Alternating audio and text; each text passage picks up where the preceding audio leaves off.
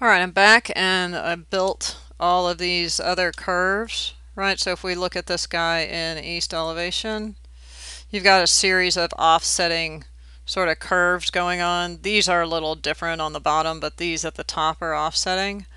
So if I go back to my 3D view, right?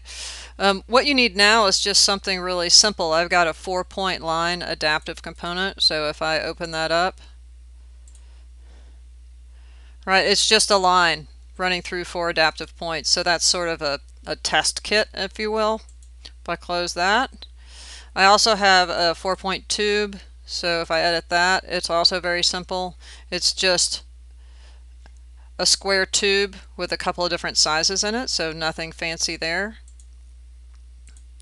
So what you can do is you can just come in and apply this adaptive component and then array it.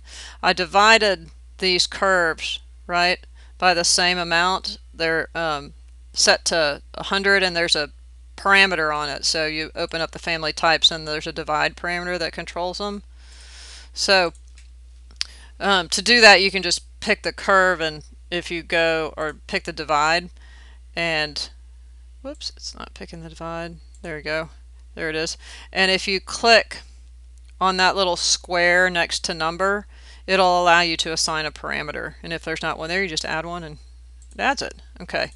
So we're going to go ahead and do the 4-point line first. So I'm going to drag this in.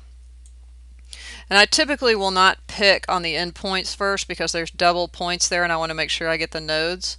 So I'm going to pick 1 point there, come up to this guy, pick 1 point there, come over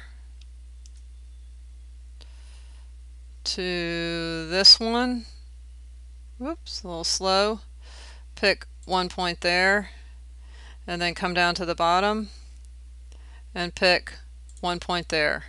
So that's placed that in there.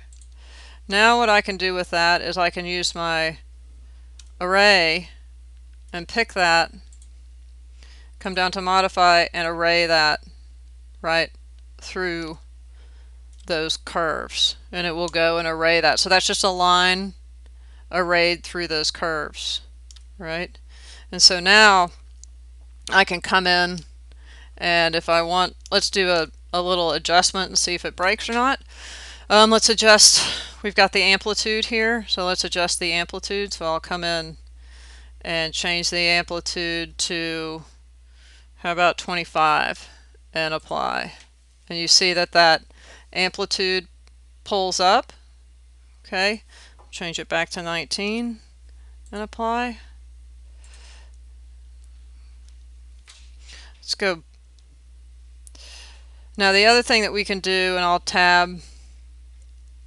I'll pick this, and because I have that 4-point tube in here, I can go to the type pull down and I can pick the 4-point tube rectangle, and it'll go through and replace that line with the rectangle version, right?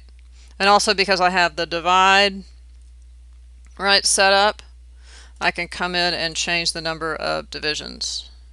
Okay, so I'll change that to 50 and click OK, and it should update those divisions.